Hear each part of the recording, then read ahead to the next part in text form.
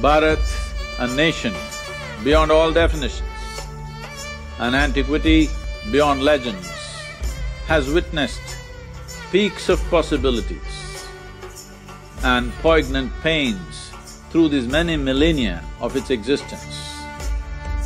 In these 70 years of independence, first few decades went in the pains of partition and the struggle for survival as a nation.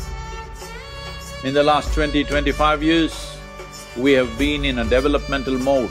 Now India stands on a threshold where it can transition to a more conscious, inclusive growth.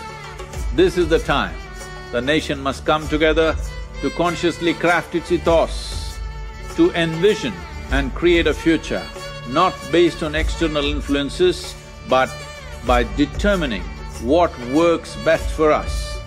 This culture has the capacity to offer the world a new paradigm of success that includes both the inner and external well-being. For the very first time, we as a generation of people have reached a place where we have all the necessary resource, capability and technology to address every human problem on this planet. Only an inclusive consciousness is missing.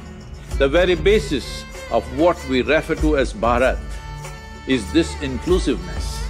It is time that we reap the benefits of this profound tradition in its full glory.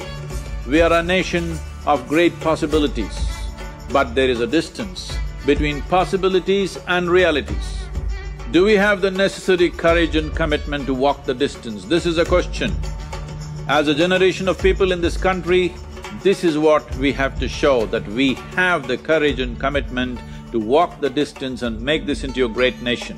Let's make it happen.